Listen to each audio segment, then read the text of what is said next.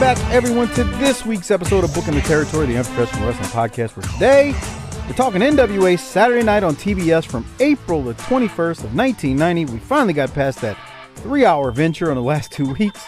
I'm sitting here with Doc and not Hardbody Harper, who, although he's on the internet playing around on Facebook and Instagram these days, he's still not back in his hometown to where he's got a good place to record this thing.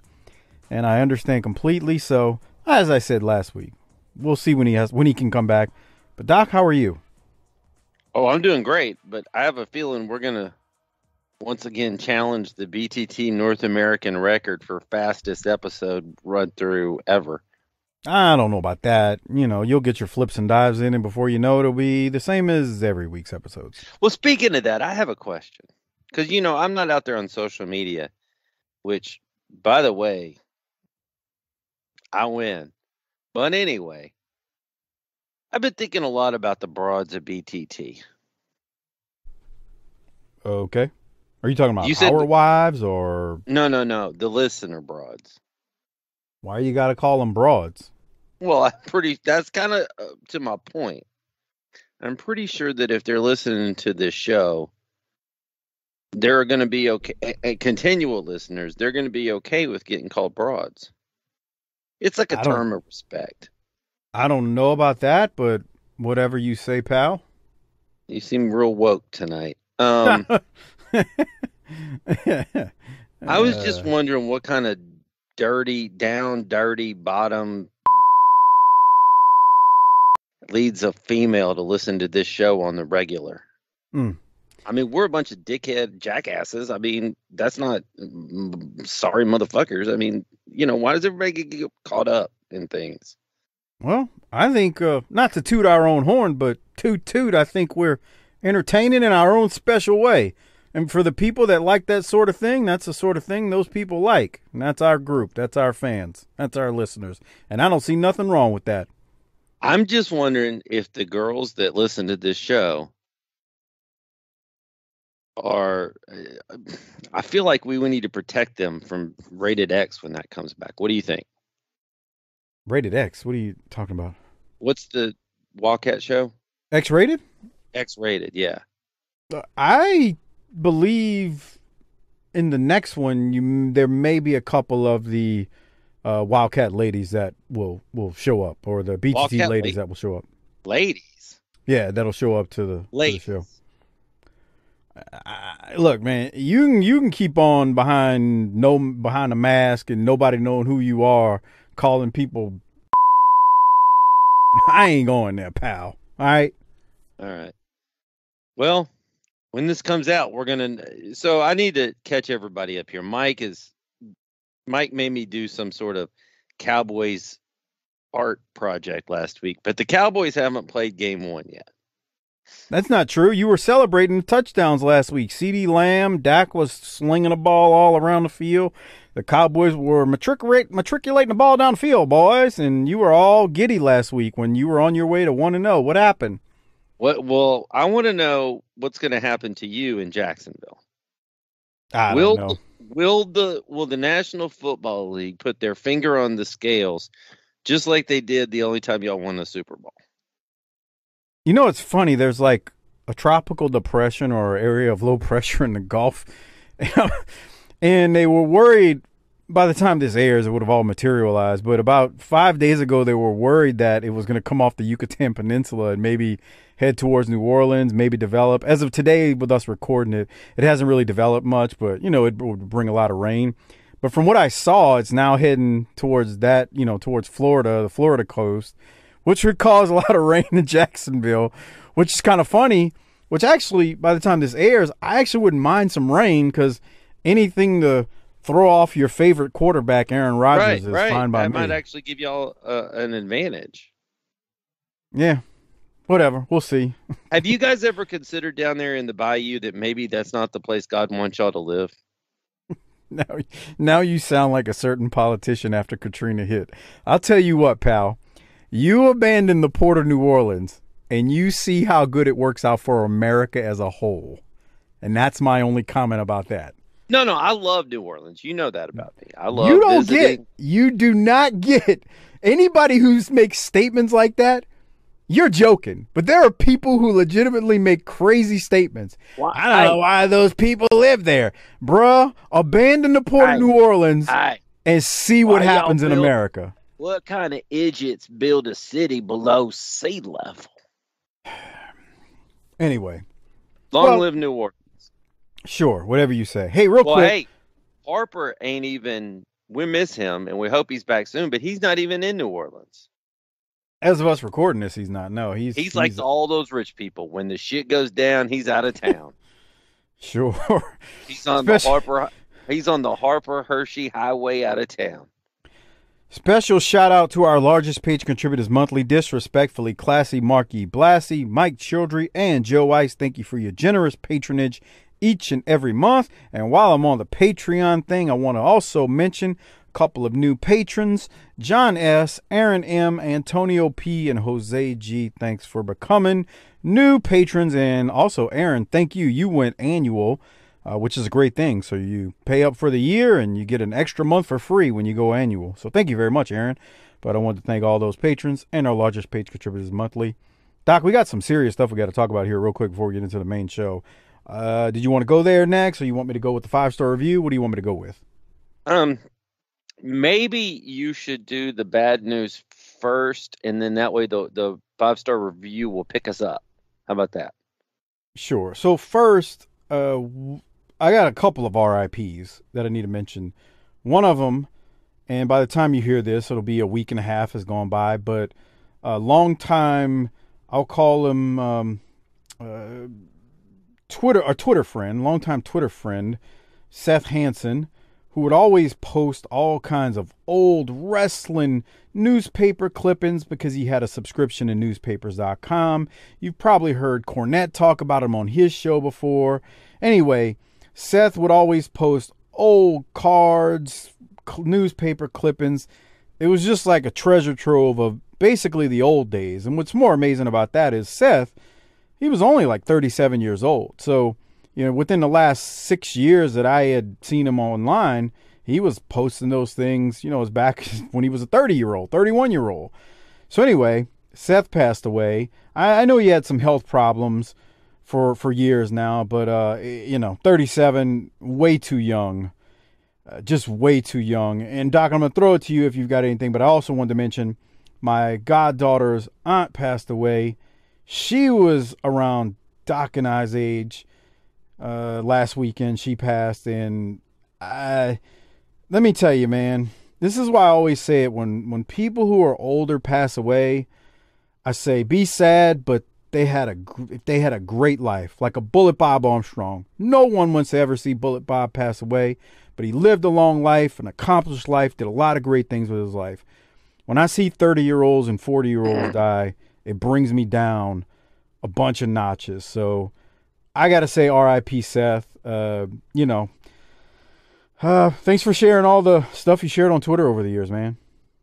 Didn't you have another RIP? Yeah, so this one, when I first started in the Outlaw Mud Show arenas, as we like to joke about on here, and was on the indie wrestling scene in the mid-90s, I met a gentleman by the name of Big Richard Bailey. And when I say big, Richard was a big dude. Big old cornbread, just big old man, mountain of a man. Matter of fact, one of his gimmicks was Mountain Man. Richard was like, someone will correct me out there that knows him, Tommy Cyrus, the guys I've talked to about him this week. Richard probably had to be a good 6'9", big dude, probably 380 pounds with ease. Anyway, so I remember seeing Richard on the indie scene, and one of the first cards I was on, I got to meet Richard. And he terrified me because he was so big, but just a big old teddy bear, just the nicest dude. And he used to run his own shows in Alabama, and he booked me and a friend of mine a handful of times on his own shows in Alabama, brought us in. I remember one time Richard called me out the blue. Now, I met him late 95, early 96. He calls me out the blue in like 2000 or so, and I hadn't seen him in a couple of years. but he had my phone number. And I pick up the phone and, you know, got that old Alabama country accent. Asked for me. Say, hey. He goes, you still working? I was like, yeah, sure. He goes, what about Jerome? I said, yeah, Bishop's still working too. Y'all want to come work for me? Sure. And he said, man, you know the funniest part of this conversation, Mike? I said, what's that, Richard? He said, most times when you call a wrestler after a couple of years, the number's either disconnected or it's changed. So that's probably the most amazing thing. So anyway, Big Richard was just a real nice guy. Like I said, a mountain of a man. He worked a bunch of different gimmicks down in the Southern Indies. The first show I was ever on with him, he was actually Lord Humongous. Now, he wasn't Lord Humongous in the Mid-South days, Memphis days and all that, but he did a Lord Humongous gimmick, and he was big enough to pull it off. That's how huge he was. But he also there was a gimmick he did called the Mighty Crane, and like I said, Mountain Man, and I think he may have done a few others as well. But anyway, R.I.P. Big Richard Bailey, really good dude, gone too soon. He was older than me, but when I say gone too soon, I mean, he wasn't like in his 70s or 80s.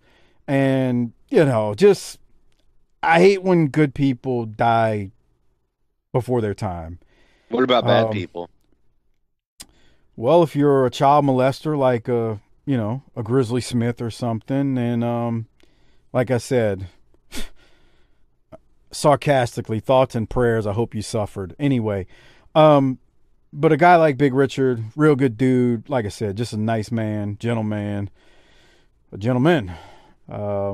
Really good dude, man. I just hate to see guys like him pass away when they don't have to. And he had some health issues over the years because he was a big man. But his wife had passed away a few years back, and she died young. So I know that wasn't easy on him, but I know he left some kids behind, and it just you hate to see it. A real good dude. So R.I.P. Big Richard, man. Yeah, we're gonna miss you, man. You're a good dude. All right. Well, why don't you bring the room back up after making everybody feel sad for a little bit? You said we have some shout outs, some 5-star review action. So we got one, and I believe he's written one on iTunes before, so I have to mention that. But we got one from Tony Montana 42, a longtime patron. Tony says, this podcast is way more than just another wrestling podcast. It is a way of life for many, an institution, an icon, and it is the best thing going today. Woo! The hosts know their stuff. Mike Mills, Hardbody, Harper, and Doc Turner are like three friends you've known your entire life that you can actually have fun with as if you were at a bar or a backyard cookout. If old school wrestling, good promo, smack talk, and not always having to be PC or up your alley, this is the place for you. And boy, Harper and Doc sure know about not being politically correct on this show. What does that have to? What do you? Come on. Here's the thing. Shut up. Here's the thing I think a lot of people don't understand. Either that or it's funnier to keep up the mystery. But I think you have confused many, many people about our friendship. Okay. Well, I think, you come in here and like, you're an asshole, blah, blah, blah, blah, blah. But let's crack that open. If that was truly the case, why would we still be doing this 6 years later? And you're like, we were talking the other day. Why would you? It just doesn't make any sense. It's not a plausible storyline. We're best buddies, just like everybody out there knows. And I'm just ready to crack in and really have some good time fellowship on this show. Boy, that's what you got. You're just Sherlock Holmes there with that bit of information. Like you just broke the freaking case wide open. I could have got away with it if it weren't for you meddling kids. Okay. Hey, I'm reading a story right here, Doc, before we get into the show. It says, Cowboys linebacker Leighton Vander Esch is pumped to face the Buccaneers QB Tom Brady for the first time. He's going to break his collarbone is what he's going to do. He better worry about not getting injured. He's going to bounce off of him and lay in the ground in a crumpled heap. Oh, my God. So I haven't heard any more about our team from last week, the Murder Inc. or whatever that high school is. Have you heard any more about these guys? No, nothing. Not since I went online and looked at their Twitter account. Which, if you give me a second, I can look it up to see if They they're. look like they got out of town just before everybody figured it out. I'm trying to see. I'm going to their Twitter. I want to see if they're still looking for opponents. Hold on. I'm glad you asked that because I didn't I'm intend just to telling you, go there. man, we could get BTT's 11 finest and head down there. You know what I mean? So their last tweet seeking an opponent was September 1st, so that is a week ago from us So while recording we this. were on the air last time was the last time they surfaced out from the gutter to. All right. Well, let me also state that as of September the 8th, they did retweet Chad Hennig, and Chad Hennig said, "All blocking is one with your feet, not your arms/upper body. Never ever forget that." So they're retweeting people here within the last day as of us recording this, but they seem to be not seeking opponents at this moment. Maybe that's a good thing. In any battle, it's the man who's willing to die for that inch. That is one of the greatest speeches in cinema history. Al Pacino, he is phenomenal. I've done everything I could possibly do to fuck up my life. That speech is tremendous. Me and a buddy of mine used to quote that speech on a regular. Like, that's how good that was from Any Given Sunday. That's what it sounded like. His. Are you gonna claw with your brother for that inch? On this team, we fight for that inch. It was inspirational, man. That dude had me ready to go run through a wall after I saw that. I was like, this is great. He got Steamin' Willie Beeman to play team ball. It was tremendous. I mean, seriously. What a speech. More mistakes. Anyway, he's probably coaching that high school team. Don't show anybody your transcripts and deny everything. It'd be funny if you actually had a coach who basically recited that whole thing to his high school team or even college team, which would have not have been born yet or too young to even have seen it. And they had no clue. That'd be great. Tremendous speech. I bet I've seen Any Given Sunday 25 times. I haven't seen it 25 times, but I watched it quite a few times when it came out. You know, back then we didn't have the streaming services we have now, and YouTube was in its infancy, so we weren't watching things the way we watch them now. So when you had something like that, either on tape or and definitely wasn't DVR, but there's the director's cut where they have Bill Bellamy and LL Cool J doing coke off a titty in a bathroom at that party. I think I've seen that, but I didn't realize that was director's cut. I thought that was on the main one. I think it was the director's cut. That shit always made me giggle when Lawrence Taylor cut his car in half. Oh, I was thinking about that the other day. I mean, that was not realistic because he had a chainsaw. Like, dude, you're not going to cut. We're getting ready to talk about 1990 WCW. What part does realistic have to do with the damn thing? Yeah, you got a point. Hold on one second. I'm going to get the video version going, but the first thing I got to do is I got to share my screen with you. Sharing is caring. So you let me know when you can see it, and then I can see it, buddy. Look at all of that action in the ring.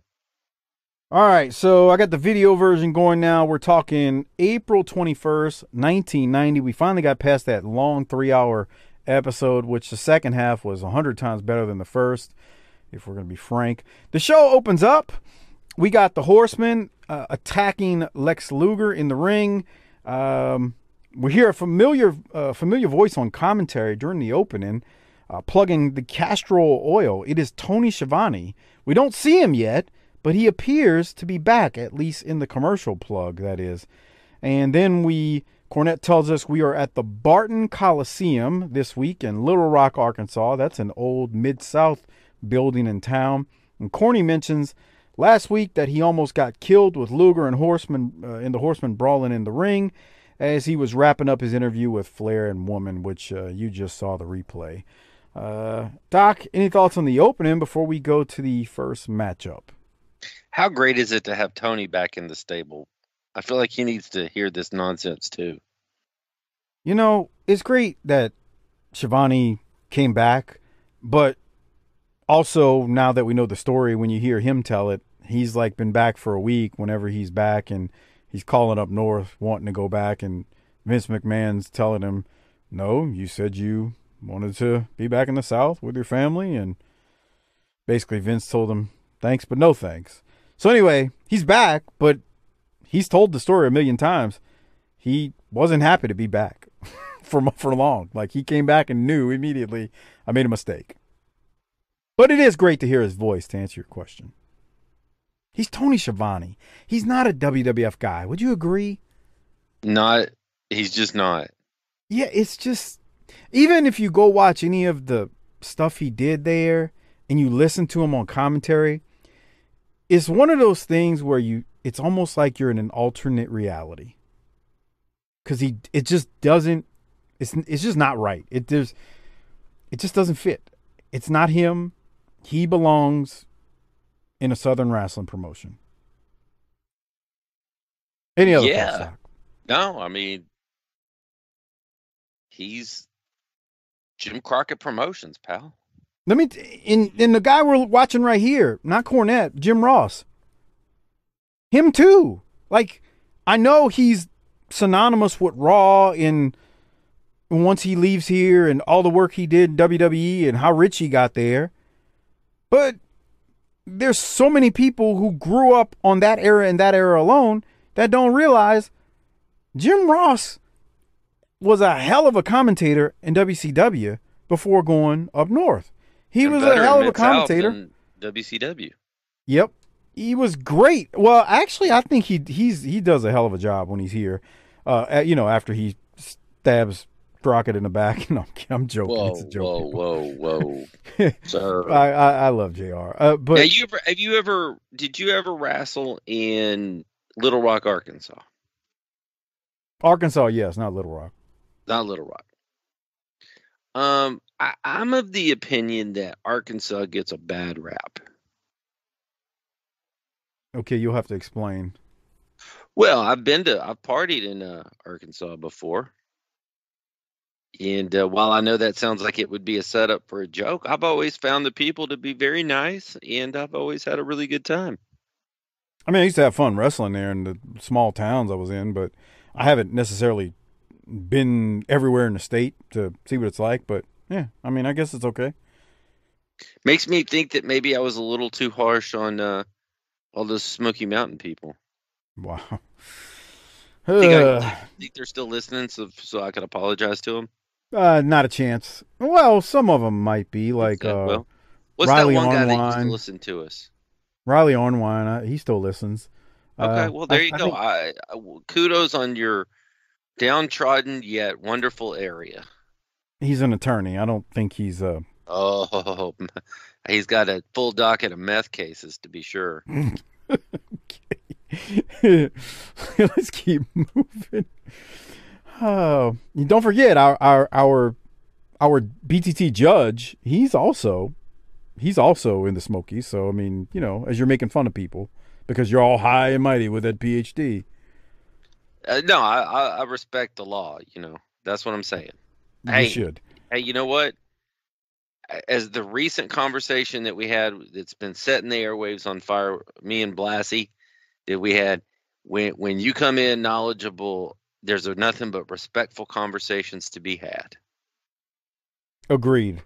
Let's keep going with this show. So the first thing we do is we go to a clip of Eddie Gilbert versus Samu from NWA Main Event.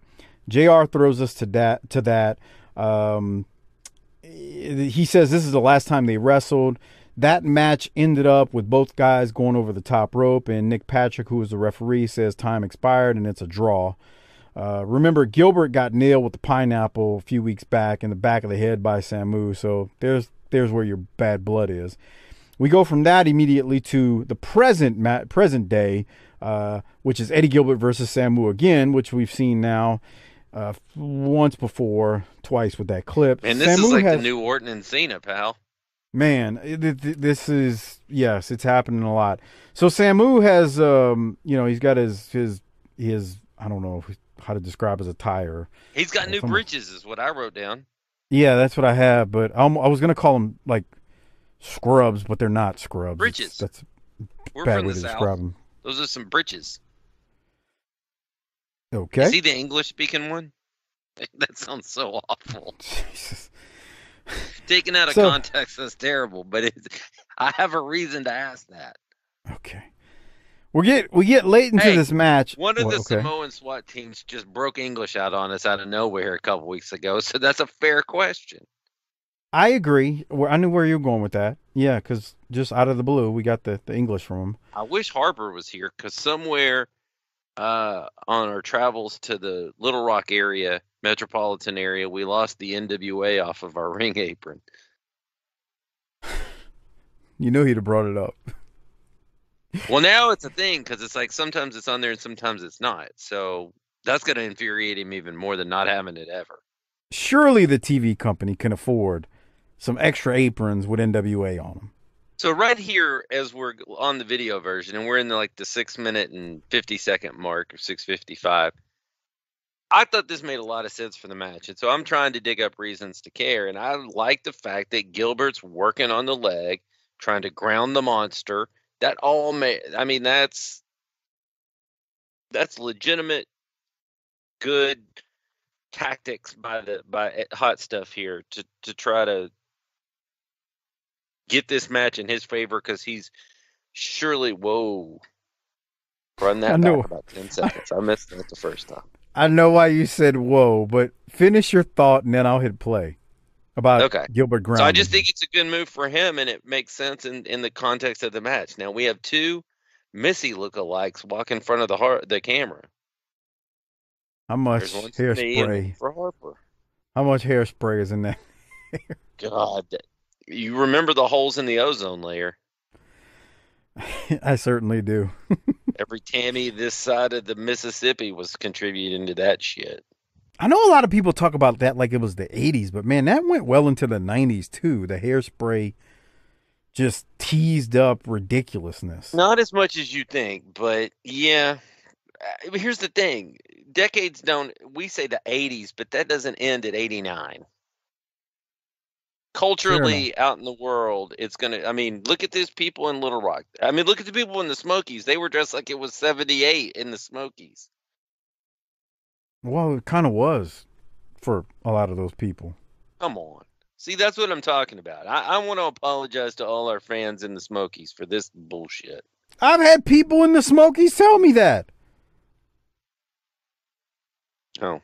You think there's still a bunch of Sears that are open there? You can go shopping at Sears? That's a good question. Dude, Sears is the saddest place on earth. Oh, my God. If you can find it. It's, talk about a company that was up there at one point to almost non-existent. Harper told me about the one they closed that was in Metairie, and I was like, God, that place was open forever. I was like, it's closed? He's like, yep. Anyway, let's keep moving. Right. So you're right. Gilbert ground Samu, and that was the right thing to do because you're dealing with a savage here. You're dealing with a big man. Take him off his feet. Work the leg. Don't let him get any momentum on you. And this is the right thing to do. Now, and this is going to go a while, but there's a reason why it's going to go a while is because you don't just chop a giant down or a bigger man quickly. So that all makes sense. Doesn't mean that I was entertained the whole way, but it at least made sense. Yeah, because, he's got him on the ground a lot. Now, I was going to mention one of the more entertaining parts of this match is Corny and JR taking mild jabs and pot shots at each other. JR at one point says, maybe you should come out of the closet, directing that at Corny. The conversation didn't go anywhere, but I had to mention it because the match, like you said, it went a long time. It wasn't bad. It was what it needed to be for this era. I don't know if you could do this now because people would be bored, but for its era, it wasn't bad. I feel like that they didn't send enough wrestlers to Little Rock and everybody had to work long. Well, they did have a lot of long matches, but the crowd, here was the problem with this match. The crowd was quiet. The crowd was quiet, and that wasn't There's good. little blackjack sitting there. So as we work towards the finish, Samu has a foreign object, and he misses Gilbert when he swings at Gilbert. Now, Joel Deaton is out there. That's what you were talking about. The ref takes a bump when he gets hit by Gilbert accidentally. Samu drops the foreign object, and Deaton now has the foreign object on the outside. So then he works his way, and then he gets into the ring while the ref is out cold. Samu tries to throw Gilbert into Deaton, who's got the object. Joel Deaton's got the object, but Gilbert reverses it, and Deaton accidentally hits Samu by accident. The heels then beat down Gilbert after the match, and then Deaton puts the brass knucks in Gilbert's tights and tells the ref to check Gilbert's tights. The ref does, and the ref then awards the match to Samu, but here comes the greatest NWA world champion of all time, Tommy Rich, and he tells the ref, no. No. They planted that on him. Go ahead. You were about to say something. I just wanted to try to put it in context. Yeah, so You better change this match. I'll cripple you. I cripple other refs before. So Tommy Rich, Mr. Personality, greatest NWA world champion in the world, in the history of the NWA, he tells the ref, no, they planted that on Gilbert. And Deaton and then Samu beat Tommy Rich down, and we go to commercial. And that's how it all went down at the end of this thing. So, Doc, I guess I'll throw it to you. What did you think about the finish and how it all went down? I thought the finish was goofy. Good to see Cowboys and Samoans resume their historical friendship. Why is Deaton out? Well, that's what I was going to ask. Help me out. Why is Deaton out there? Did we miss something between the partnership between Deaton? Like, Deaton's got a good look, and Samu is good, and everybody here's good, but it's just, I mean, why? I don't have an answer. They got to the building, and they needed to put something together, and this is what happened. Hey, you know what? We fucking forgot to book this show. So you go get me a napkin, and I'll get a pencil. We'll book this show. I mean, there's obvious Deaton and Tommy Rich have had something because we've talked about that. And Samu and Gilbert have had something because we've obviously talked about that. But Deaton being out there for the match, walking down midway through, sitting in the folding chair at ringside, I don't know what the logic is. I don't know, man. Yeah. That's what I think when I see this. Any other thoughts before we keep going? It's confusing. It's very confusing. You question a lot of things. You start going, what are we doing? Why are we doing this? What's the reason? He just fished something out of his booty. He did. He took the brass knucks out, or it's supposed to be a gimmick. Why does this smell so bad? Well, don't say it. All right. Any other thoughts before we go to the next match? I don't know if I said this before, but Joel Deaton, Hi. Joel Deaton looks like a tombstone version of Buck Rock and Roll Zoom Off. He kind of does look like him, especially when you're not looking through HD. And, without all the kid touching and inappropriateness. Obviously. Right. I don't want to label that because Joel Deaton is probably a fine person where Zoomhoff is certainly not. 100%. Leave those kids alone. Just like Pink Floyd sang in that song. Well, they're also trying to murder. I neglected to say they put something around Tommy Rich's neck and they try to murder him for a second on television, but who's keeping track? So we keep on moving and we go to the next match, which is Mean Mark Callis versus Pat Rose and a gentleman by the name of Chris Allen. Well, Doc, Mean Mark wins with no problem in this handicap match. What did you have from it, though? I was wondering what it would have been like to have Undertaker and Psycho Sid be the skyscrapers. What do you mean what it was like? What it would have been like, because he was tagged with Spivey. Mean Mark pronouns. Oh, got you. So what you're saying is you would have rather have seen, or you just wonder, hey, what if Mean Mark, or as Darren says, Calloway, what if Mean Mark was Sid's partner as the skyscrapers? Why is Teddy doing the funky chicken across the ring? Dude, Teddy is MVP in 1990 for all the wrong reasons, and that's what makes it great. What is y'all's people's term? He's smelling himself? Dude, he's smelling himself. He's strutting like a chicken at times. He's talking about, he made Jim Cornette an honorary black Muslim called Kareem Muhammad Cornette. Dude, Teddy, and look at it, he's still strutting. Then he'll start dancing. He's Sugar Ray Teddy. He's low-key MVP of 1990 for all the wrong reasons. Look at him. He's still dancing. He's on the side dancing during the match. That's the other thing. He wears like a butler type car valet outfit some weeks. Dude, that outfit he's looking there looks like he's going to bring room service up to my room. That's what I'm saying. It's like everything from the outfits to the hats. Like, I better tip this guy good or he's going to come back and smear doo-doo in my key lock. Dude, Teddy is tremendous. And he's not a wrestler. He's just a manager, just being a goofball.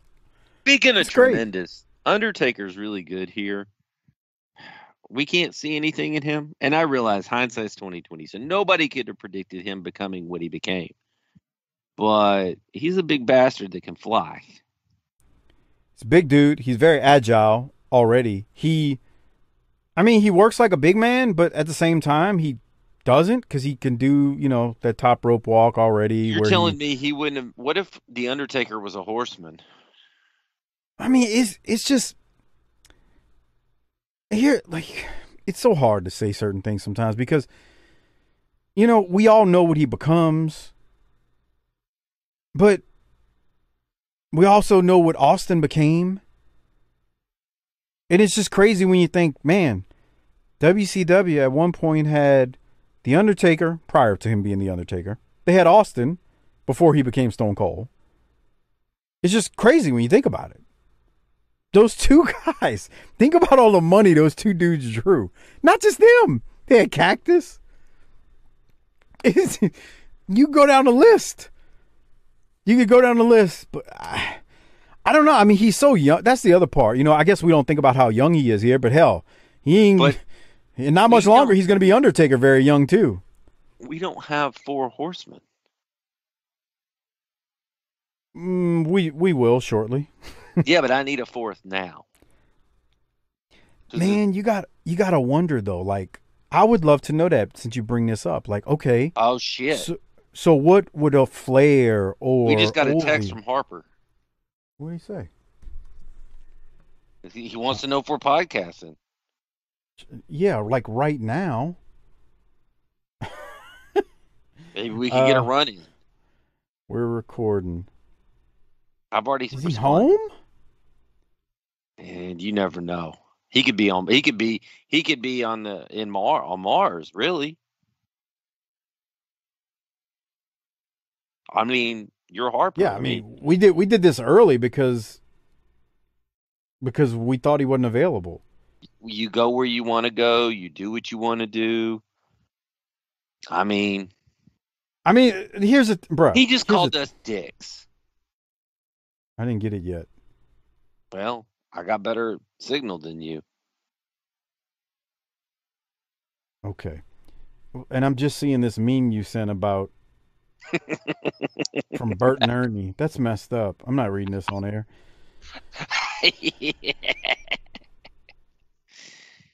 That's a good one. Okay, so let's see if he responds. Any meme that has the word roofies in it is going to be good. But okay, so what I was saying was before we see what Harper, if he texts us back and says to call him. Now see, he told, dude, I just talked to him Sunday. Now we won't hear from him again for 10 days. I just talked to him Sunday, and he said, yeah, I'm not going to be back. With everything going on, and he's like, I can't promise I can do it, this week. And I was like, no problem, dude. I understand, man. But back to the question I was asking while we wait on him to answer, if it's going to be now or 10 days from now. You asked a question about Callaway, D-Man.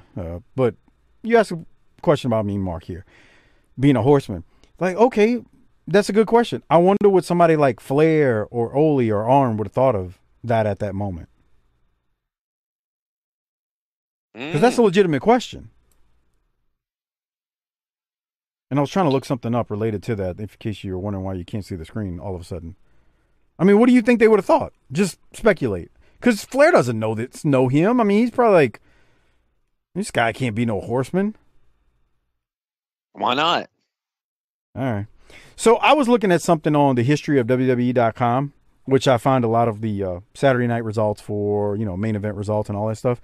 And on March 27th, 1990, Ben Martin will tell me that if this is true in the Facebook group, but it says when they did a TV tape in there in Canton, Ohio, March 27, 1990. I don't know if it was for pro or main event or what, but it does say prior to the taping on the 27th of 1990, March, Jim Cornette quit the booking committee out of frustration that Jim Herd vetoed his plans to sell Bobby Eaton and Stan Lane's contracts to women in order to make them horsemen. And I've heard Cornette talk about this before. Cornette's idea was intended to keep the three employed with the company after they received their termination notices. The booking committee had previously approved the idea.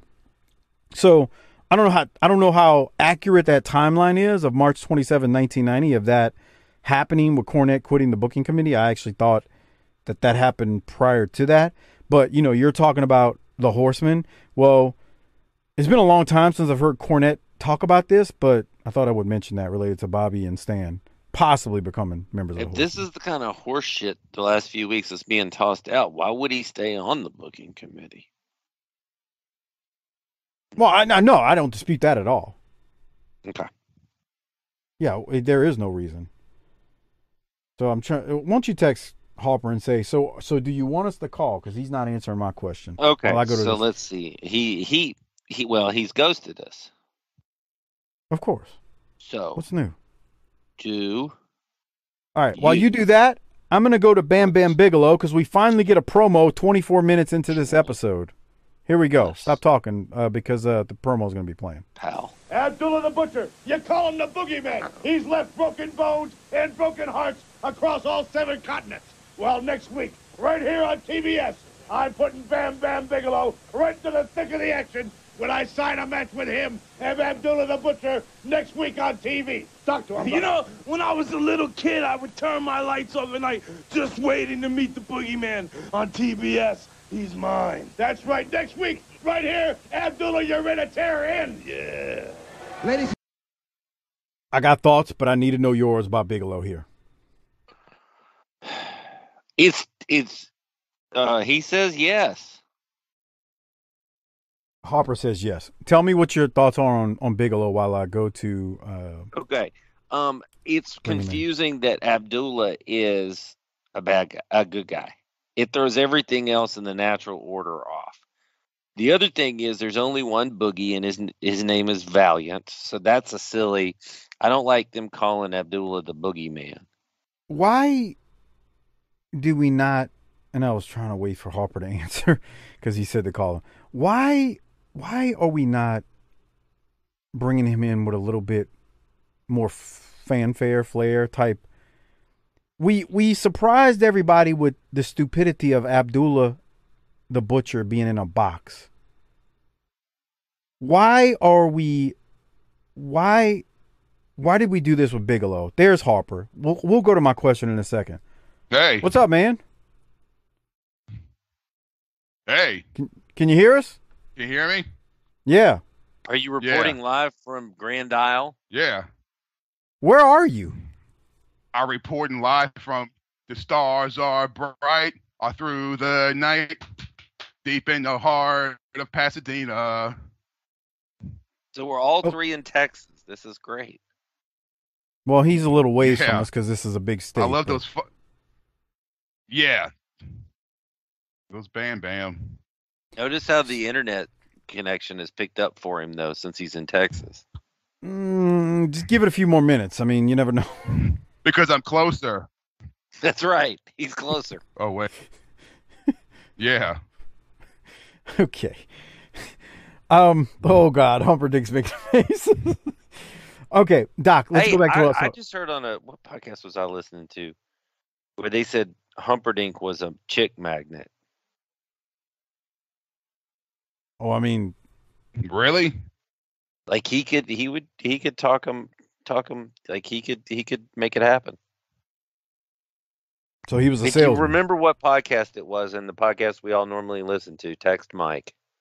I have no clue what podcast you're talking about. Oh. Looks like a cartoon character.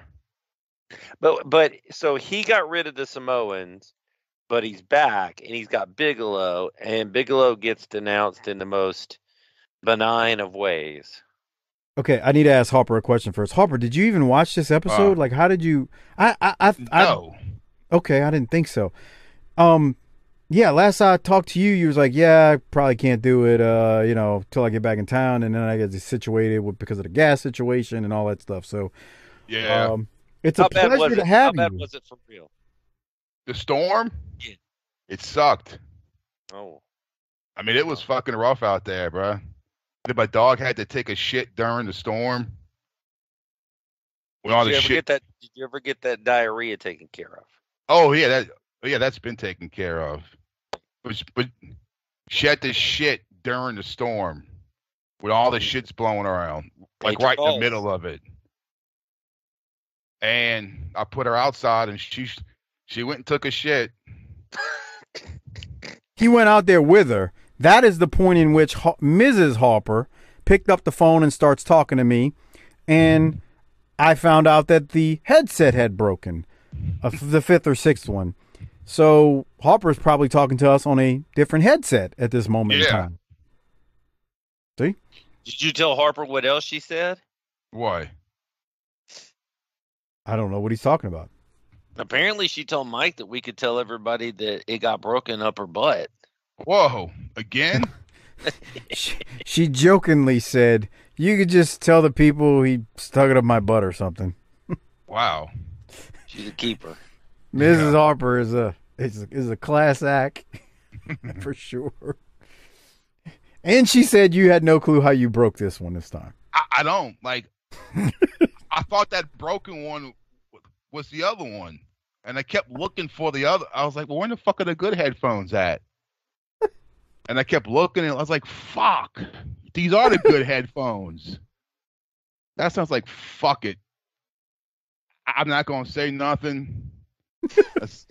And so I just fucking kept them. And she's like, why do you keep using this? And I was like, because it's the only ones I had. She's like, you fucking broke another one? I was like, yeah. And then she ordered one off of like Amazon or something. Oh. Yeah. Hurricanes, pandemics, but you're still you. That's great. I'm going to put them on FEMA's tab. You're going to put them on FEMA's tab? Yeah. Okay. So when do you think you're going to have power, Harper?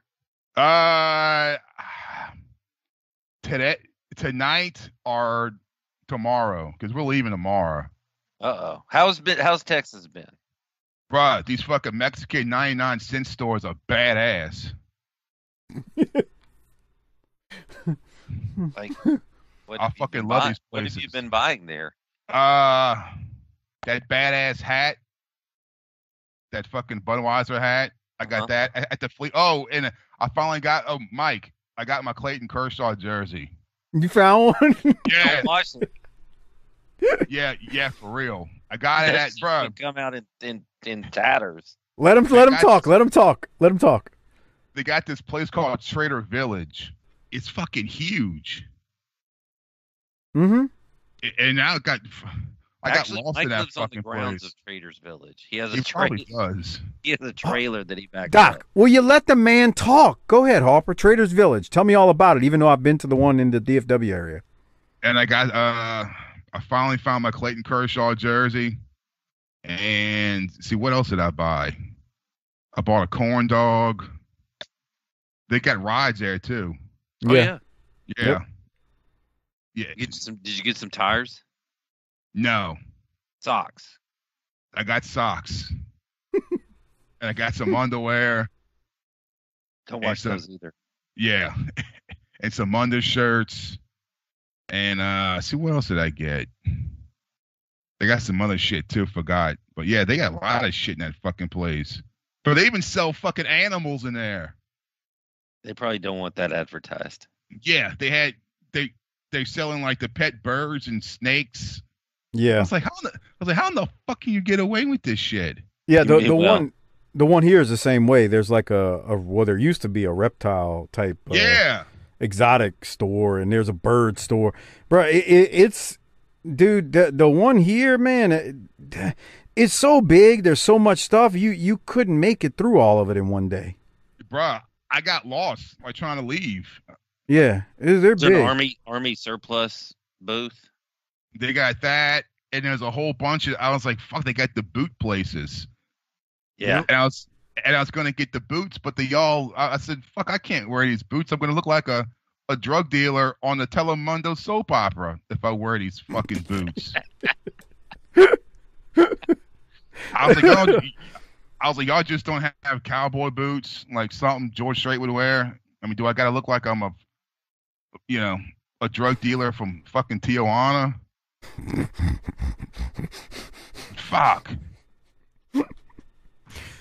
We used to go out there in high school to get like band shirts, like concert shirts. Yeah, I didn't see that because I was looking for that. They had a woman selling an old Atari. She wanted fucking $9 for it. I was like, you fucking crazy. What about speakers? Could you get speakers there? No, they had speakers. They had a lot, bruh. One dude had like the old toys. He had like the LJN fucking wrestling guys. I was like, oh fuck, that motherfucker wanted $30 a pop.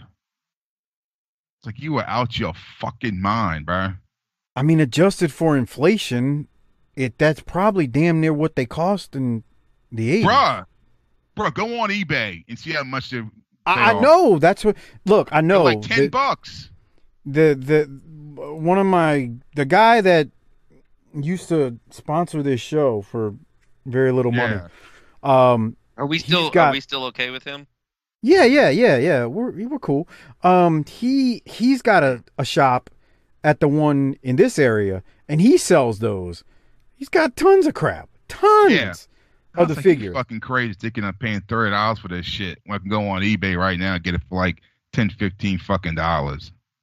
Is that how much they are on there? Something like that, yeah. Okay. I was like, you fucking crazy. How much were they in the 80s? The LJN? Probably $7.99.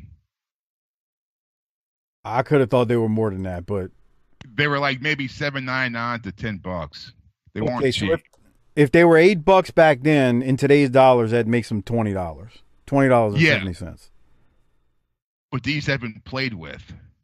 I hear you. You don't know where they've been stuck. Right. Yeah, I mean, they might be, somebody might be putting them in their girl's butthole like you do with your headsets that break all the time. And then I went to the other one. It used to be in old Montgomery Ward. Remember them? It was like a Sears. That one had the fucking chiropractor that I went to. And I think it was something from like Breaking Bad or something.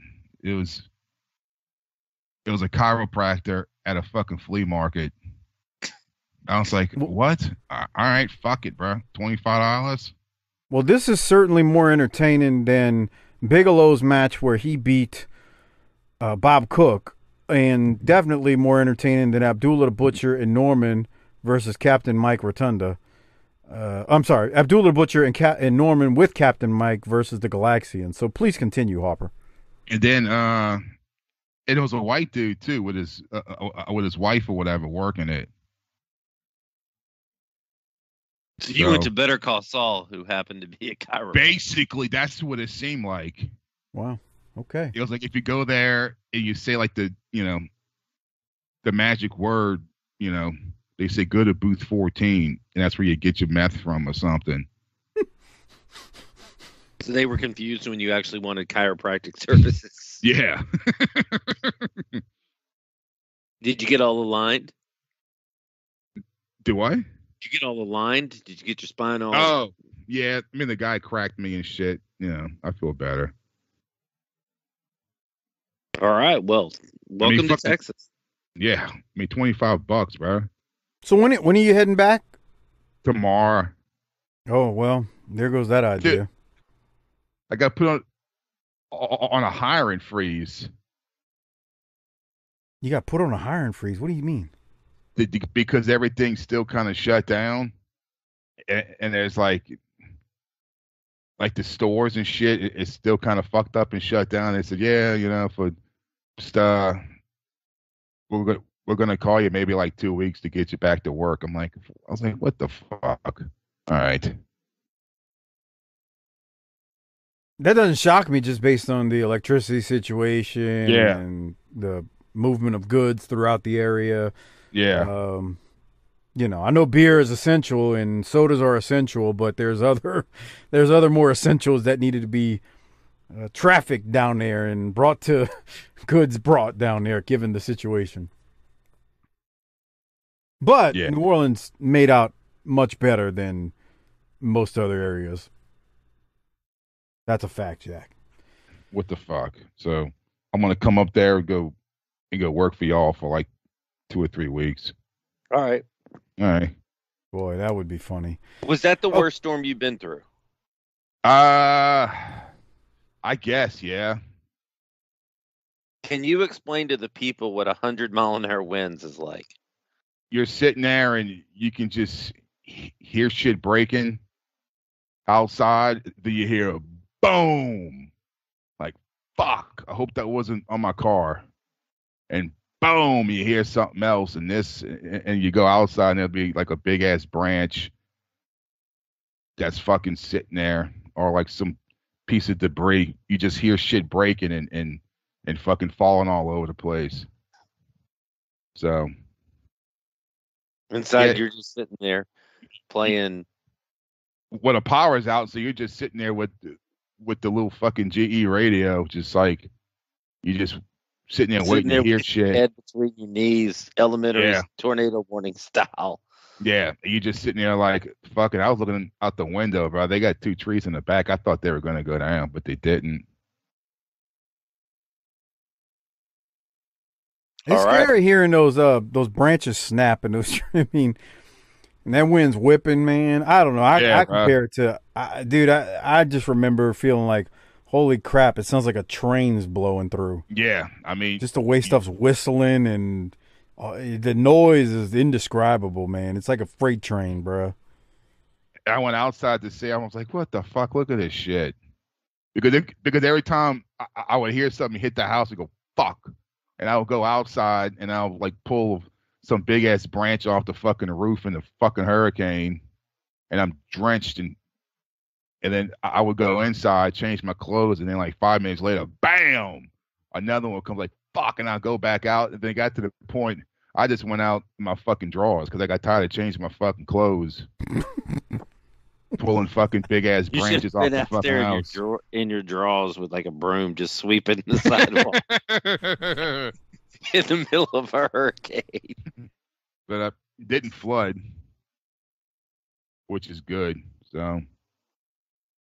Yeah, to say the least. It could have been a lot worse. It really could have been 10 times worse. New Orleans got spared, man. Oh, no. What am I watching? Well, Harper, you're watching last week when you missed, because, you know, we knew you weren't going to be there, Sting announced he is going to come back, and he's bringing RoboCop with him to Capital Combat 90. So we did discuss that. You got any thoughts on Sting and RoboCop, or would you like to wait until? Let's just after? wait, because I remember this. Yeah. But that is that computerized font from 1990, though. Yes. Didn't they That's use terrible. the actual actor, right? So I was always under the wait and find impression out. that I was always Yeah. under the impression that they did. I've heard Cornette say it was him, but recently there's been some chatter online that it wasn't him. I have no idea. I always thought it was him that was there. I think that guy lives in Kenner. Really? Yeah. The actor? Peter Weller or whatever his name is? Yeah. That's a first. I did not know that. Yeah. By the way, if you want to buy Starcade, it's $39.98 wherever you $40. 40. The only thing that would have got our asses whipped more than asking for the pay-per-view would be to ask $40 for a shit that's already happened. Yeah, fuck, bro. $40. Doc, adjusted for inflation, that cassette cost $85.72 in today's dollars for Starcade Future. God, that's like something you'll see at $5 at fucking one of those Mexican dollar stores. Harper's going to be referencing Trader's Village now on the show. I haven't been to there. I haven't been there in like 25 years. I need to Really? Go back. Yeah. My daughter and wife went earlier this summer to get something. I don't even remember what it was, but yeah. Phew. Anyway, those places are like it's like going back to 1995 when you walk in a place like that. A lot of Astro shit. Ugh. Yeah, really. Fuck all that noise. Says a Dodgers fan, of course. Okay. Well, let's keep going. We'll get Harper in on this. He'll be able to watch this along with us while we discuss it. So again, they show Starcade here. We see a bunch of clips from it. They're trying to sell the VHS for what would have been $85 in today's money, which is definitely ridiculous. And then we're going to go right here to a promo with Hawk, and this is from NWA Pro. And let me just hit play, and then we can talk about it on the other side. Here it is. You know, fans, we said there were more to the story in this situation with Doom and the Road Warriors than meets the eye. We're going to show you a recent altercation right after Hawk beat Reed by using the foreign object. We will say that. But he did beat Hacksaw Butch Reed. But soon thereafter, Hawk was being interviewed by Lance Russell. Don't say the word Hawk beat Reed.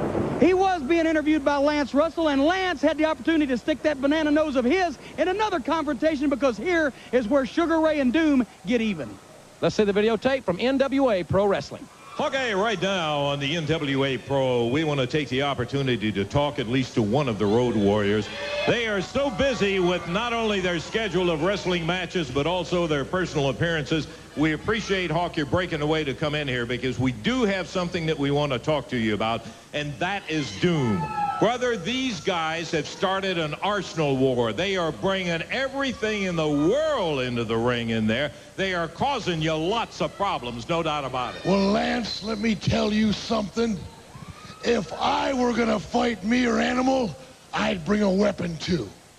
That makes very good sense, I can say. But they're doing it at a time and a place where they're not supposed to. Are you saying that Doom is giving the Legion of Doom a hard time? A hard time. I got to tell you one thing. They are using everything with loaded gloves and all of that, and a hard time is the least of what they're giving you. Well, when me and Animal were growing up in the streets of Chicago, that wasn't easy. That was a hard time. We got here. We're looking good, aren't we? When we entered the sport of professional wrestling, we decided that'd be a hard time, but we're doing good at that, ain't we? You see, Lance, hard times are what the Road Warriors are all about. It's a hard time being a Road Warrior, but it's a much harder time facing one of us in the ring. And you don't know, I don't know if Doom is still in the ring or still around this arena anywhere, but I'll tell you what, if they want to come down. Hey, look out! Hey! Doom jumps up here. Jumps Hawk with his back turned. All right, so Hawk's cutting a promo. Doom comes out. They jump Hawk. The Steiner brothers actually come out to make the save in a second. If you're watching along with us on the video version at tinyurl.com/PatreonBTT.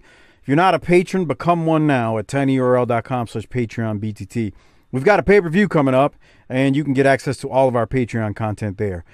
With Capital Combat, the Patreon, or the pay-per-view I'm talking about. Doc, any thoughts on this as they spike pile drive Hawk in the middle of the ring? Yeah, show that again. Okay, hold on 1 second. Let me hit reverse here. I thought Hawk was decent. I mean, yeah. Did you see? I want y'all to pay. Look at Teddy. Look at Teddy Long in the background. Watch him. Watch him dancing. Look at him. I can't even explain what he's doing. Anyway, the Steiners come out and they save Hawk. Keep going, Doc. What were you about to say? No, I thought Hawk was good there. Again, if they'll just let these two teams beat the shit out of each other, we should be all right.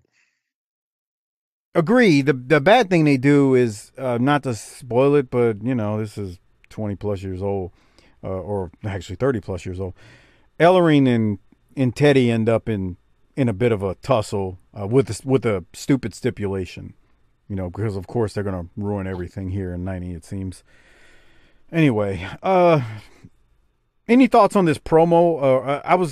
Did you want me to play it, Doc? I wasn't sure. I know Hawk was very intense when they challenged Doom. Yeah, let's hear what he's got to say. Yeah, let me go back because he is really good here. Here it is. And we're back here live, ladies and gentlemen, with the most dominant team in wrestling history, the Road Warriors. And we just saw a piece of videotape. What happened to Hawk the last time that Doom circled the wagon, so to speak, when they had 3-on-1? Jim Ross, we're not asking anybody for anything. From now on, what we say goes. We're telling you, we're not asking the CEO, we're not asking the supervisor, we're not asking the chief, we're not even asking Ted Turner or his mother, for that matter. We want Doom, and we want him today. We want him on this show today because of all the stinking stuff that's been said and done. We're tired of waiting. We want him today, and you better do something about it. Well, I'll do the best I can. I can't guarantee that we can get the match. No, best you can nothing. Be an animal. Want Doom today. Tell him. You know something, Jim Ross? It all started when we had the skyscrapers and Doom and Teddy Long came down and put their nose in where it didn't belong. Then I have a Kansas match with Ron Simmons.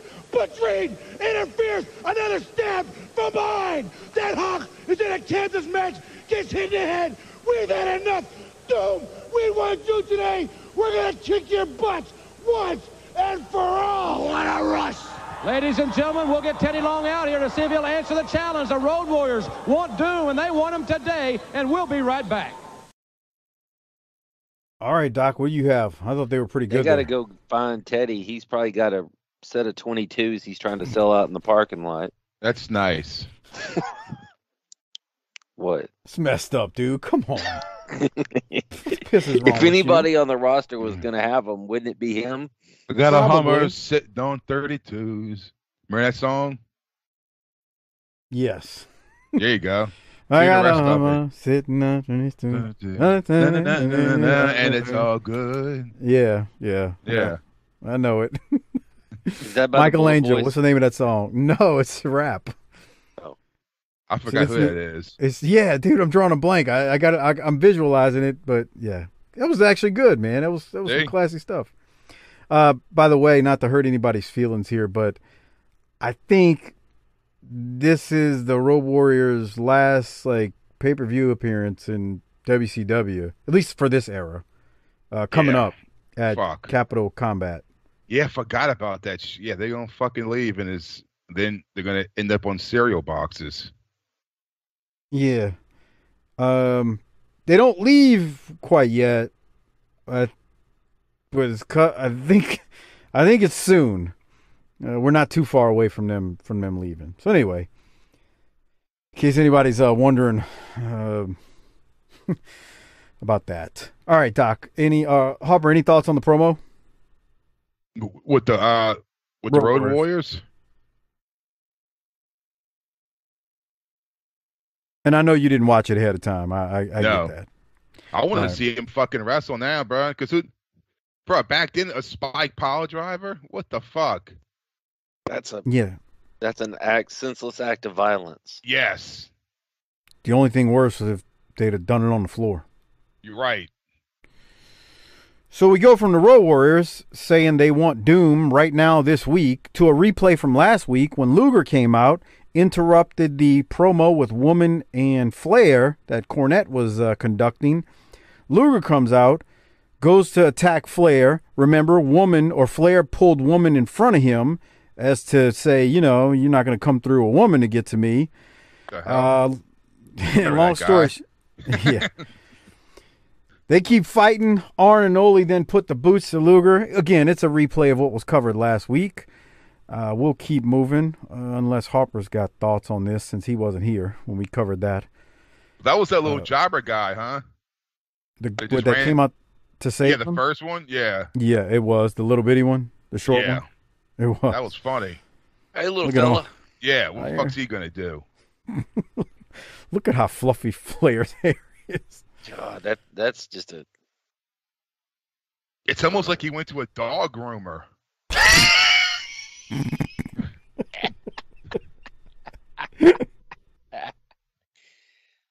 Speaking of people who look like they went to a dog groomer. All right. So earlier a little while ago, we heard the Road Warriors challenge Doom. Now we're going to go to Doom and Teddy Long here. Let's see if they've got a response or if they're going to accept or what. Here that is. Well, I've been joined here by Sugar Ray Long and the team of Doom. And the Road Warriors, they have not learned their lesson. They don't know when to quit, and they're still challenging Doom. Now, the question is, Sugar Ray, are you going to accept the challenge? You know what? I'm not going to accept the challenge from the Road Warriors because Doom and we don't have anything to prove to the Road Warriors. You people seen it on national TV. We beat the Road Warriors. You've seen it yourself, Jimmy Cornette. So far as I'm concerned, the Road Warriors don't mean nothing to us. Now, my concentration right now is on the World Tag Team titles because you're looking at the #1 contenders. And the NWA had finally found out that the Road Warriors cannot get the job done. These are the two men that can get the job done. We've got a great picture here. And not only that, it's the perfect color, Daddy. Right there in the wrestling wrap-up, the centerfold, the team of Doom and Sugar Ray Long. Hey, you guys are going to wrestle today. You're just not going to wrestle the Road Warriors, right? We will wrestle on TV today, but we're not going to wrestle the Road Warriors because we don't have to. We beat them up enough. What do you think about it, Doom? We're going to give them punks time to heal up. And another thing, if you want some of us, you don't see us running away from it. We thought you had enough. I tell you another thing. If you think that we are going to be the ones running, you got another story. We're the #1 contenders. If you want some of us, all you got to do is sign the dotted line. And I can promise you one thing, you will get your fill. Well, there you have it. James Brown is free, and the World Tag Team title is next. And now, let's go to the ring. They say they ain't got time for the Road Warriors. Doc, what'd you think? I like that. We beat y'all up enough. We can't do that right now. Rick Ryder. I liked it too. It's some good heel work. He says, as far as I'm concerned. You ever heard anybody say that and not been like, dude, that's fuck bullshit. You. Yeah. Yeah. That's like saying I ain't racist, but yeah. As far as I'm concerned. As far as I'm concerned, I don't want him around me. Look at that tubby. God, look at that beast. Jesus Christ. Boy. What state are they in? Arkansas. Oh, well, that explains everything. Look at that thing. A razorback. It's wild on the front row. Jeez. And that kid standing behind them with the fucking Sting hat, and there's like a fat, shitty version of fucking Bobby Eaton behind him. Harper came in salty. That's messed up, ladies man. and gentlemen, we have a wild Razorback on the front row wearing a black dress and a. What is that? You know what's crazy is they put the camera on them because they're the two most attractive women standing around there. We saw two other women with Missy type hair. Oh, really? Yeah. Whoa. We saw two other women. For you and I, just in case. Okay. We saw two other women with Missy type hair. That did not mean they were attractive. Right. No, but I claimed them just in case. Okay. I want to take him to Gillies later on. That's right. Yeah. You gonna put on your granimals? Yeah. Gillies. Are you a real cowboy? It depends on what you consider a real cowboy. Okay, real quick. Michael Hayes. No, but hold on, and I'm going to let y'all talk. I'm going to get this in. I want to get two things in while you ask Harper about that photo in a second. Michael Hayes takes on Rick Ryder. Hayes wins the match after hitting Ryder with the DDT, and Hayes was acting like a face before he hit the finisher. I mean, he's trying to get the crowd into it, which is really weird because he's a heel. They do also show a replay of Z-Man versus Stan Lane from last week after the Hayes match. Remember, Eaton hit Z-Man and Lane got DQ'd, and then there were shenanigans at the end, and Pillman comes after Eaton. If you want to know what went down, just check out last week's show when we covered that match in full, in hold. Okay, now Doc, I want to throw it to you because you were about to get on Harper or ask him about that photo. Well, Harper sent us a picture this week that I'm assuming he found in his Texas trip of him and some girl cousins outside of Gillies. What year do we think that is? 81, 2. So how old is young Harper in that picture? 4 or 5. Are you still close with the girl cousin on your right on the left of the picture? I don't. Well, one of them was my cousin. The other two were my sisters. Okay. I can't remember who was standing where. Well, the one on the left of the picture was see. Looking down at you like, this little motherfucker stinks. That's nice. Why you talk so nasty? 'Cause I'm a nasty motherfucker. You know what that movie's from? Life. Since you always like to quote movies from me. And well, you didn't hit our movie quote from earlier. I'm from Spur. Yeah. I'm from Spur. Okay, that's back a to real the picture. place. It is. That's my cousin, the one that's in the white with the pigtails or whatever. Yeah. Let me see this. Don't they call them pigtails and not pigtails? Yeah, whatever, bro. Your cousin's which one? The one that's in the white. Yeah, she's looking down at you like this. Sorry, motherfucker. Harper's wearing a tank top, short set, with those are the most 1981 socks and shoes combinations I've ever seen. Those were my Empire Strikes Back shoes. I remember those. And Harper's looking at the camera like, what the fuck's wrong with you? I like the Schlitz neon that's in the back. When was the last time you seen a fucking Schlitz neon? Right. Okay, so hold on. You could 18 years old, huh? Yeah. 1973.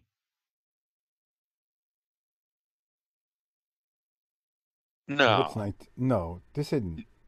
It says you could be served. Oh, you can be served alcohol as long as you were born as of August 27th, 1973. Yeah. Then that makes this 1991. I don't know. That's not 1991. No, you were already doing bad things. Yeah, this ain't right. Something's wrong there. You could be served. Something's wrong with this picture. Oh, yeah, that's true. Clown back in the doorway there. Harper, are you sure this is you in this picture? Because that would be physically impossible. Because if this is 19, this can't be right. Because that would mean that a person would be 8 years old and could be served liquor. This is Texas. Now, no. I mean, I know Texas is messed up, but come on. Well, I'm looking at this, And I see that rodeo clown underneath that club entrance sign. I hope y'all stayed away from him. Yeah. Dude. Look at that. The people have no idea what we're talking about here. But Harper... It's a fucking had picture some of fucking Harper. Lone Star beer. How old are you here? 5 years old? Something like that, yeah. Just picture Harper at 5 years old, and you'll In just a tank start top, chuckling. in shorts, and mid-calf socks with the red ring around them, and what looks like some red and yellow Empire Strikes Back shoes. Yeah. And he's really looking like, what the hell y'all looking at? Well, I gotta take this picture. This is some bullshit. Yeah, for real. The typical annoying little fucking kid. I'm trying to get it. I'm trying to get in this club back here and get a cold beer. Cold beer, That Bubba. truck though. It's That's what- fuck. I'll take that truck. That's probably like a 79, 78. Yeah. That sign's got something wrong with it.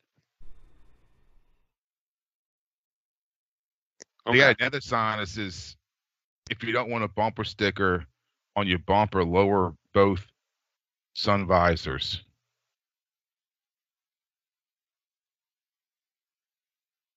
This is riveting audio, Doc. I thought you were going to do a better job with this photo. What am I not doing? I don't know. It's kind of hard to describe it because, like, you know, at least with the video versions, we can describe what we're seeing here. Nobody's got an idea of what this picture looks like. I thought Harper put it on social media, but I'm glad he did. Oh, I drank some Lone Star, Doc, just to be that guy. Lone Star's not very good. Yeah, it's like PBR. And a different, Yeah, it's like Texas PBR. That's a good way to put it. Yeah. Is that Mike Ranger didn't know- Bar? Oh wait, no, that's Cuban Assassin. Mike didn't know Well, you- what the fuck I was talking about when I said, I knew what you were talking about. no, you didn't. I did. I did know. All right, we'll keep going with this wrestling thing. We got Brian Pillman and the Z-Man versus the Cuban Assassin and Ned Brady here. Doc, thoughts on the U.S. Tag Team Champions, Pillman and Z-Man? In this match, I should ask. You mentioned earlier that Corny and JR were going at it in the first match. They continue to go at it here. I didn't take any notes, but they were jostling back and forth here. So they're bored, I think. Yeah, they're not entertained. I mean, you know, one of them's asking the other one when he's going to come out the closet. It's just... You can't do that. So anyway, this thing goes down. Ned is climbing to the top rope, and Pillman really shows his athleticism. Hold on, I'm gonna go to it because I think I got a timestamp from it. Well, here's my question. Look at this. Watch this. Watch Pillman's athleticism here. This is what I want. This is what I wanted to tell you, share with you. Nasty Ned is climbing to the top. Watch Pillman, dude. He made that look simple. As Ned's almost to the top rope and he jumps up and just drop kicks him in the head. Dude, you got to be a hell of an athlete to pull that off. He's got ups. Does he? Holy crap. What were you about to ask me, Doc? Well, I was wondering why the crowd in Little Rock, Arkansas was chanting USA for the team when they're fighting Nasty Ned Brady. I guess Cuban Assassin. He's a Cuban guy, yeah. Yeah, Well, Cuban. Could we wait till he gets in the ring? I mean, come on, bro. What'd you say about these people when we got started tonight before Harper got on? That I really have always had a strong affinity for the people of Arkansas and a good time every time I've been there. Yeah. That's what you said, of course. Idiot. Okay. Anyway. How's this thing end? Poorly. Who cares? Z-Man has Nasty Ned in a bear hug up high, and Pillman hits Ned with another standing drop kick where his feet are like 8 feet in the air. Well, good for him. Is incredible. He's just an incredible athlete. And just saddled. The fact that he can jump that high carrying zinc on his back like that is fucking phenomenal. It reminds me of Akbar. Doesn't he kind of look like him? The Cuban assassin? Yeah. Yeah, I know what you're talking about. He does. Boy, he sticks around in here for a while, doesn't he, Doc? Who? I think he lasts a good while. Shit, he shows up at one of those World War 60-man battle That's what I'm royals. saying. Right. And then he's on like Worldwide in the mid '90s, and he's doing I jobs. think he lasted like the mid to late 90s, wasn't he? That's what yeah. He was in some like kind of like a little like some It little was a tag team. It was right, him and exactly right. They were what's like that guy's name? Hey, I wanna say as long they as were- the checks keep clearing. I forgot the fuck was the name of it. They were kind of like these like mid carders that would like never win. Right. So it was the Cuban assassin. Yeah. I forgot there was somebody he tagged. I mean, actually, not that his gear is bad for the gimmick right here, but they end up going with tights and boots and got the Cuban colors and. I mean, Nasty Ned looks like he works at the brake check down the street. He's the tough guy at the brake check. Yeah. I don't like Oh. these foreign cars.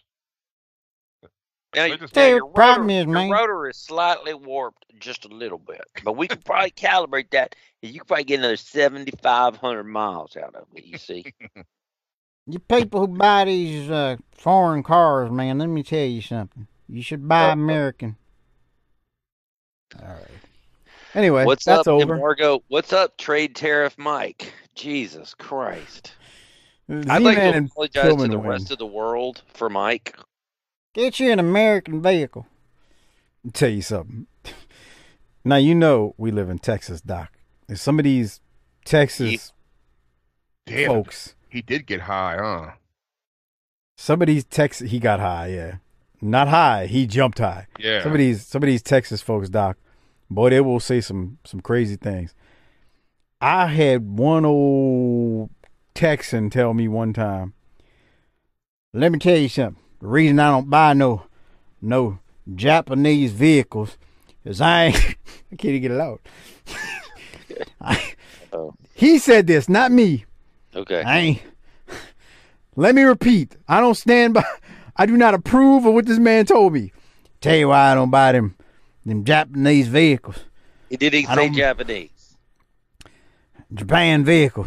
I don't buy no rice burner. Oh no, of course not. We've talked about that on the show. Then the same dude was really on a racist tirade. He said he was talking about Mexicans. He said, "Oh, come on." He said, if I keep buying them Modelo beer, that'll keep them over there with the jobs. I was like, bruh. What's that mean? What does that mean? I mean, I like Modelo. I guess he's keeping them in business, so he's like keeping them over So they there. won't come That's here. his way of helping the immigration problem. Well, that's I was- like me buying stuff for the 99-cent store. I was is like, true. I was like, dude, what the hell? All right, keep moving. We get a promo from the rock Look, and roll. I like to What? celebrate diversity in all people. I don't know what that has to do with. I don't like all this racist talk. Oh, Yeah. I agree. He was a stone cold, pure, racist son of a gun. Oh, this guy was terrible. He said a few other things, which are too bad for me to repeat on air. And No. he was just. He had me. I was kind of chuckling at the ignorance. That's how bad it was. I just couldn't help myself. And he was looking at me like what's so funny, boy? Oh, he said that to you and hit the RVD pose. Like he had just instilled some pearls of wisdom on you. Yeah. And I guess he could tell like that I was laughing sarcastically at him, like, bro, you off the wall. Okay, keep it moving. He's Hennessy tough now, guys. Look out. That's right. Oh, Doc, you know what my wife got? She Uh-oh. bought one of those. She bought one of those ice cube makers that makes like round craft ones? ice cubes. Like the different shapes. no, it's just a big old round like. Yeah, you drop that in the glass and it just stays forever. Oh, Bruh. I've seen those. I was like, what the fuck? It just makes like a baseball. Dude, drop that in the Hennessy glass, pour that Oh, Hennessy over shit. it. Man, Just let heaven. go of all your worries until That's somebody right. messes with you and you can shoot them. I gotta no. Doc, I need something to get me through football season. LSU's garbage. losing to UCLA. I got the Saints. Lord knows what they're going to do. Something got to get me through this. I mean, you got a lot of experience with bad football. Yeah. No. Yeah, that's why. I got a lot of experience with mediocre football. No, you get bad football. A lot of people around here got experience with shitty football. That's true. Yeah. So you really like the ball ice? It's like Harper said, it's damn near the size of a baseball. You drop it in a ball full of juice. Yeah. What's wrong with that? Are you going to insult our folks out there who? I just thought maybe it was weird for you since you're usually normally used to 2 instead of 1. Gotcha. I seen they got the water bottle ones. You saw those? They're like the long, slender ones. So you drop it like in a water bottle. Oh, that's nice. But I'm thinking this ice was made. I mean, let's be honest. When you fill your ice tray, it's from the fucking faucet, bro. So what the fuck's the point of putting that ice cube in the bottle of fucking water? What if you use artisanal water? I mean, what the fuck? Harper, you're putting faucet water in the spring water. I think some people actually pour bottled water into that thing. That's fucking stupid. I totally agree. Look, I'll drink faucet water. I ain't got no problem with faucet water. I drink faucet water fucking all the time. Yeah. It's got fluoride in it. That's right. That's why my teeth are so white. Okay, so let's keep the show moving as we near the end. The Rock and Roll Express cut a meat and potatoes promo. The Freebirds cut a meat and potatoes promo. I got nothing from it, Doc. Did you have anything from it? No. We then go to Cactus Jack versus Rick Fargo, but before the match can begin, Kevin gets mad at Cactus, and if you were watching the video version of this a little while ago, Kevin Sullivan slaps Cactus as Cactus was reading another book, and also, I'm sorry, Kevin Sullivan is going to end up wrestling this match against Rick Fargo, even though it's supposed to be Cactus. He hit him with that slap, and you could see the sweat flying off. Not just that, did you see him trip over the steps on the outside? Yeah. Cactus busted his ass, man. Sullivan is abusing him. 28. You say 114.28? Yeah. All right, hold on. We'll get there. All right, so we're at 114.16.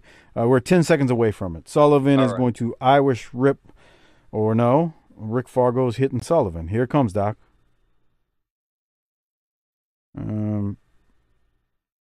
Oh, there you go. Okay. It wasn't painful. It wasn't painful, but Fargo didn't do something right, and Sullivan just dumped him over and then stomped on him. And it looked like they had trouble getting out of the corner from across the ring earlier, too. Yeah, they missed the call. The Irish whip.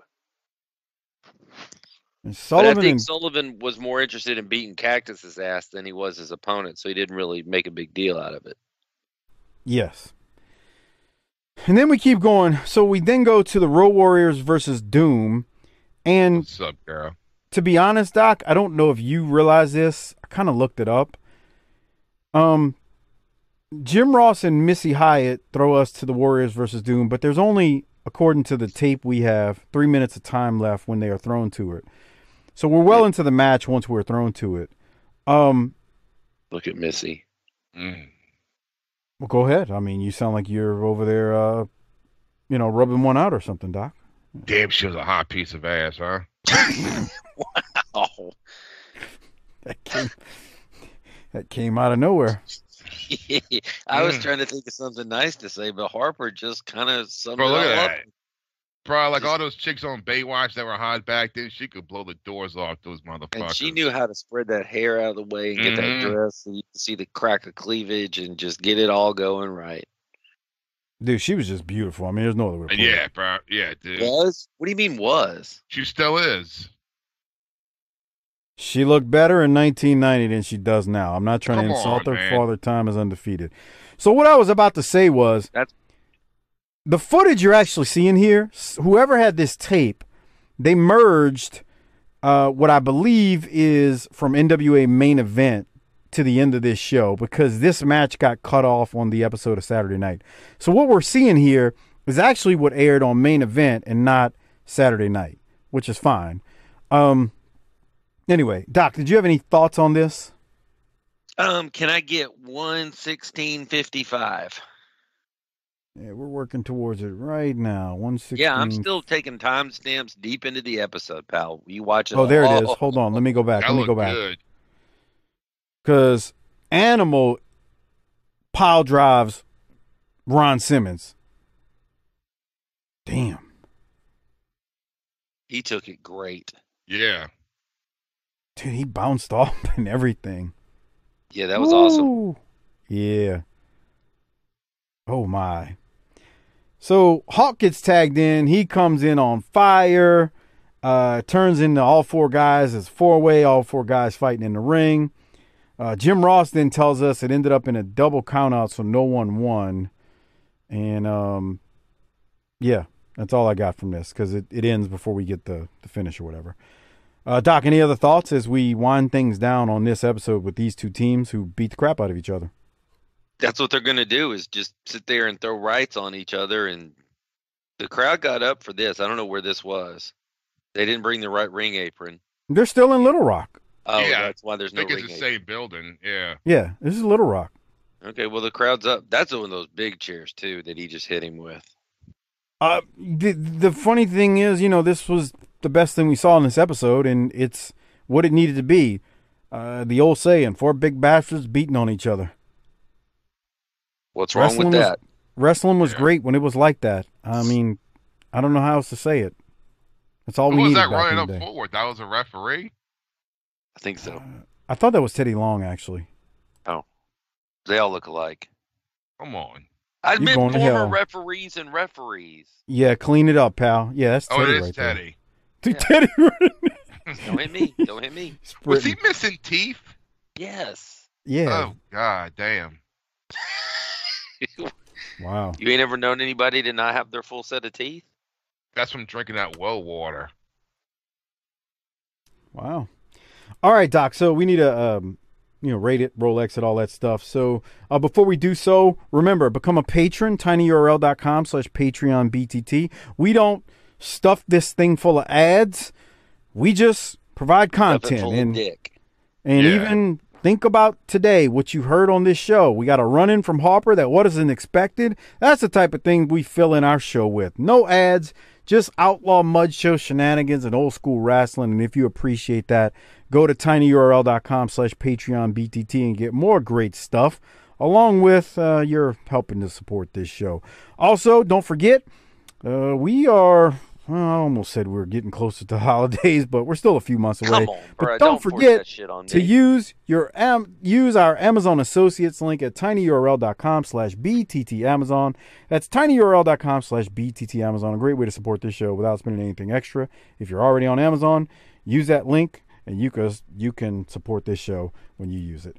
Okay, Doc, you go first. You want to rate it or Rolex? You tell me. Harper, when you get back to work, are you going to have to put out displays for pumpkin spice rolling rock and shit? Oh, fuck. But that time's already, that time is now. Oh, great. Yeah, I mean, fuck, that shit's all out, man. Like in the stores, the fucking Halloween costumes and shit. Oh, okay. I mean, we're in September. Yeah, but it's when we're recording this, it's early September. Anyway, Oh, have y'all been to Dirt Cheap? Y'all have Dirt those? cheap. No? Dirty deeds? No. I don't know what you're talking about. It sounds like some bullshit South Texas crap. Yeah, we fucking. I went in there and got 2 Saints pillows for like $5. Don't wash them. Yeah. Saints pillows. Or All they right. got one. They got one close to us, Mike. I don't want to know about it, and I won't be Go going in there. there. Discount stores. See? Financing available. Financing available. What? You pay 40% interest on it. By the time you buy it after 2 months, you could have bought 8 of them. Meet Nick Soprano, our financing guy. It's like that's like the old Frankie and Johnny's in Yeah. fucking New Orleans, Harper. I got the $50. $200 down, get you in a brand new living room set, bedroom set today. I got the $50. You got to see the special man. Let her have it. And the whole premise behind this furniture store, yeah, you could get you a fresh new bedroom set. By the time you finish paying for it in 5 years, you could have bought 10 bedroom sets. Yeah. Fuck. Getting charged 80% interest on it. I was in the car with Latrell the other day, and he asked me what Rent-A-Center was. You tell him that's a place where poor people go. Or stupid people.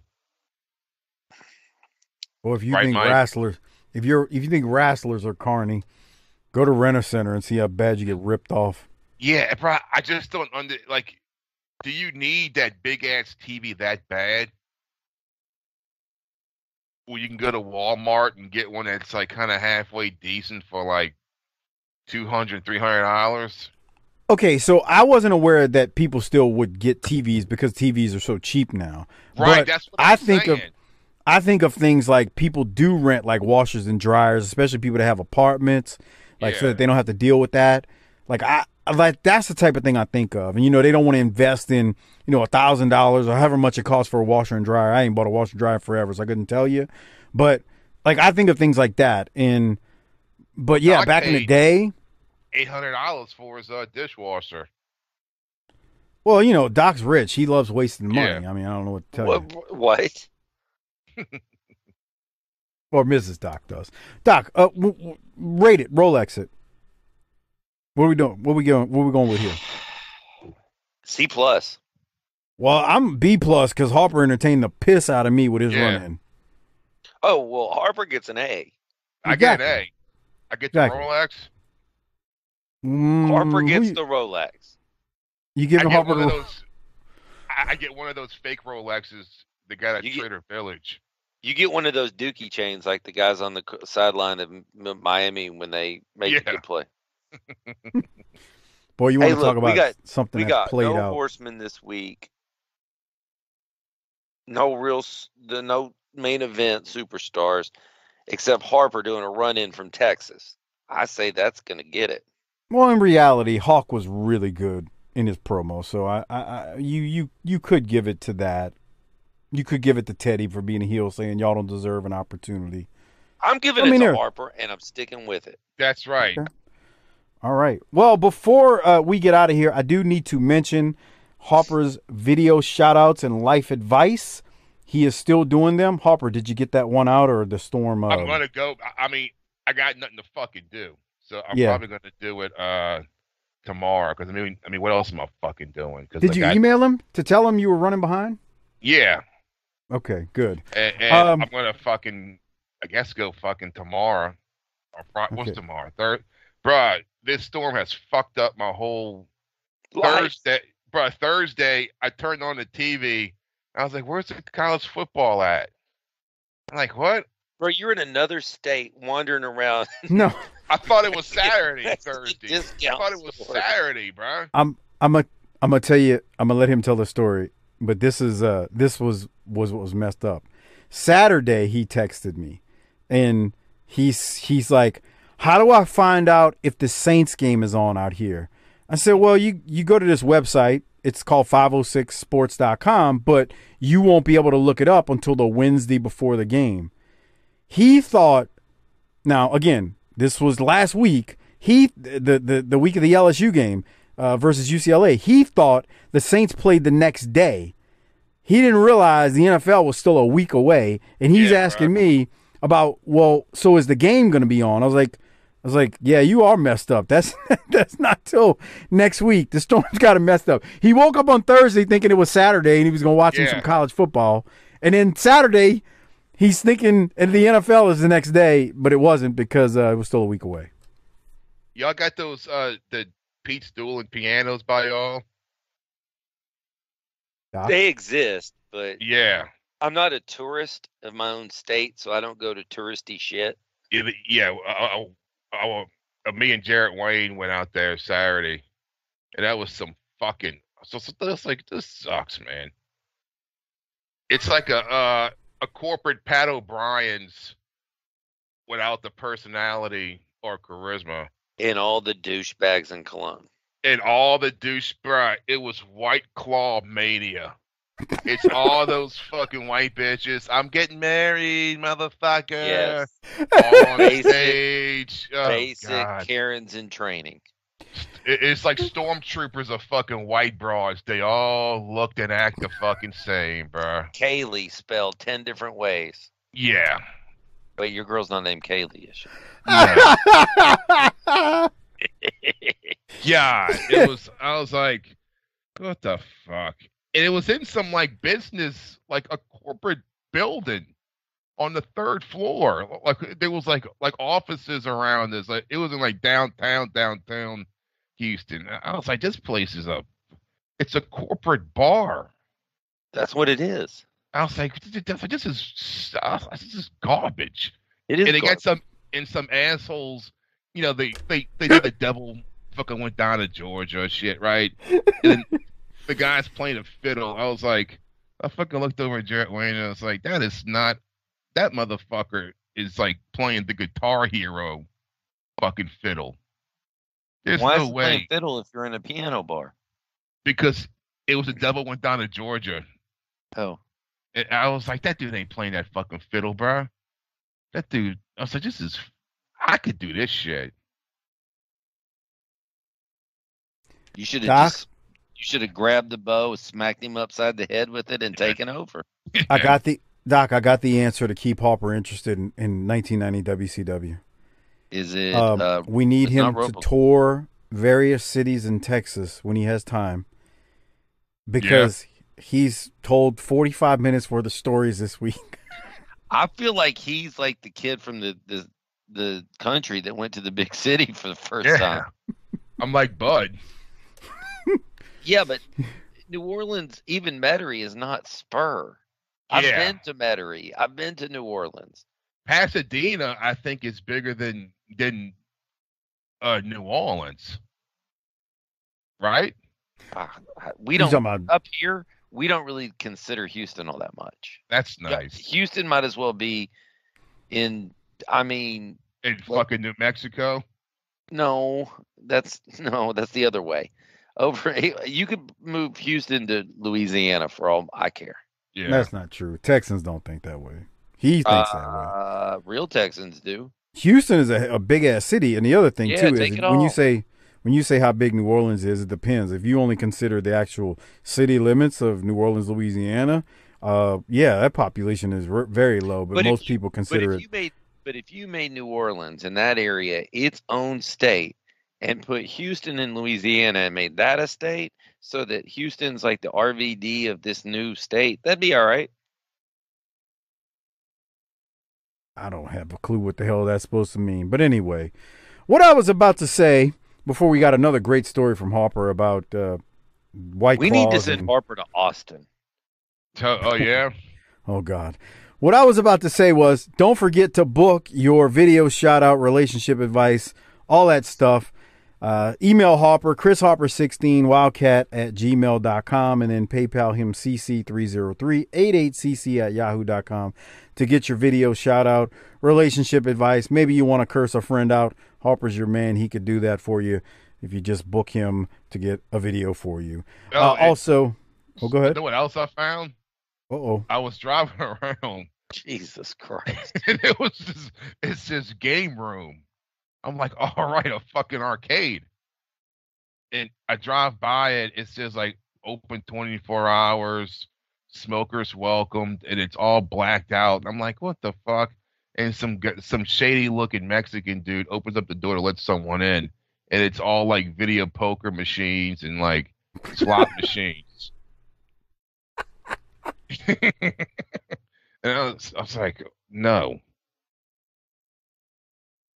That's a big deal. That's a big deal here because all the poor states that surround us are trying to keep their gambling. Well, y'all don't have gambling, right? Right. Not yet. Jesus doesn't like it.